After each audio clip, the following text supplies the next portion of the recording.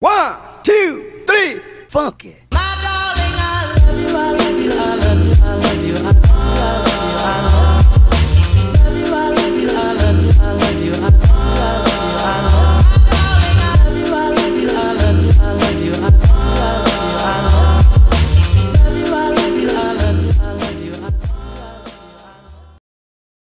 It is the night before the shoot, or the night before the first day of shooting Wai Kino, which means I need to pack my bags because it's an up north trip. We're shooting pretty much out in the wop-wops, no Wi-Fi. I'm taking my drone and my camera.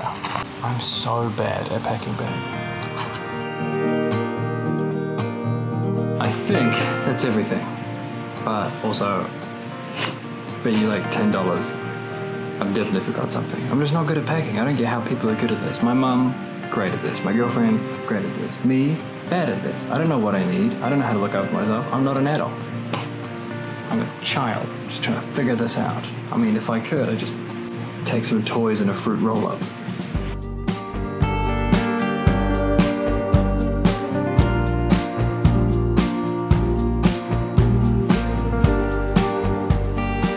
Fun fact. There used to be a sculpture there till someone broke it. Hilarious. Now, instead of me trying to explain the film to you, and probably ruining it, I'll let the film's writer and director do that.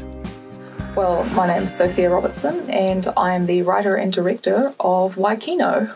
Wai Kino is about a detective from a small coastal community who's returned back to her hometown after living and working in the city for a while to try and take a break from her work. And she discovers evidence of a crime scene on the beach, and she pursues this and uncovers a lot of dark secrets about her past and about the town.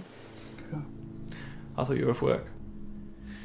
Look, I tell you what, if you're going to interrogate me, might as well do it tonight at the pub. It'll be good to properly catch up. It would. It would. I remember we talked about some of the roadblocks that we had on day one. Do you want to run me through what some of those were? Okay, yeah. Well, our morning, we got everything all set from, like, packing point of view. We were so ready to go on time.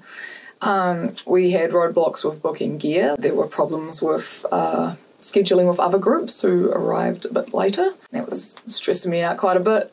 Then, yeah, we picked up all our actors, and our car promptly decided to die. Yes, the van. After a few minor setbacks, we were on our way, only to break down about 2 minutes later just up the road.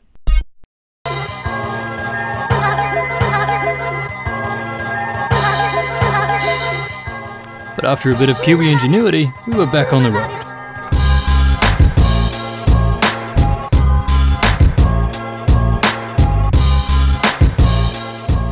Cruising up the North Island in a beat-up old van, just like Peter Jackson did when he first started making films.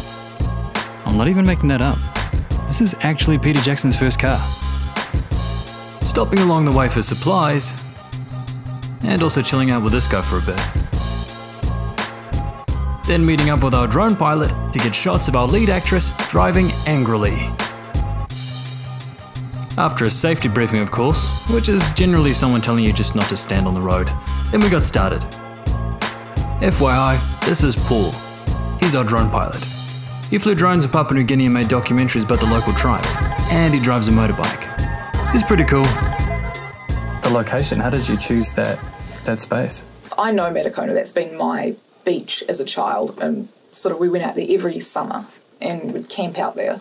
Just intense and just roughing it. And Metakona is a very rough beach. It's either like scorching and you cannot escape sunburn, or it's like blowing a gale and your tent's going to end up in the hills. And it really gets across that sort of gritty, wild nature that we needed for the film. And I'm really glad we did manage to get somewhere in Metakona. So this is where we're staying. This is the set and where we're sleeping. It's an old shearing shed that I'm pretty sure is still a shearing shed, but you can sleep here. It stinks.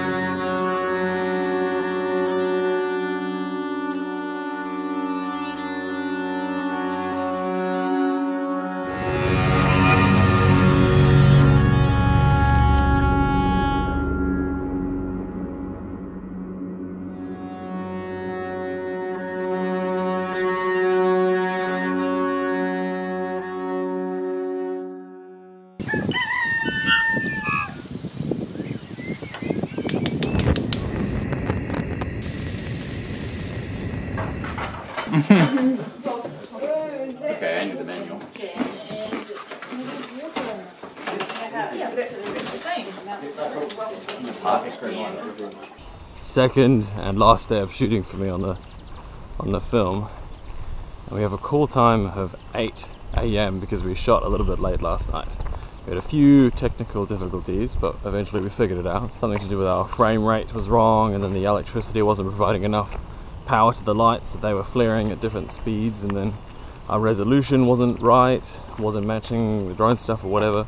It's actually pretty cool. Last night we did my driving scene, my speed driving scene, where I get to hoon in my Honda Odyssey that my character drives, and slam on my brakes and be all heroic and everything, and then something happens. And then we shot the confrontation last night between myself and Stacey, who's the actress that plays our lead, Victoria. The cool thing about that is I've actually been in about 2 or 3 films with Stacey before, but never in the same scene.